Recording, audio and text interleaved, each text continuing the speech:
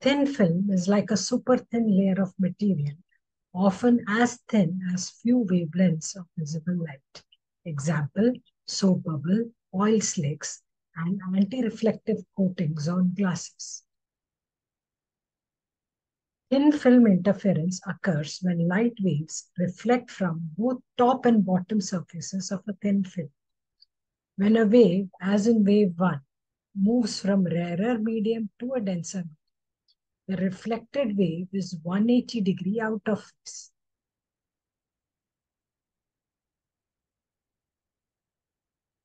And while, as in wave 2, that moves from denser to rarer, the reflected wave is in phase.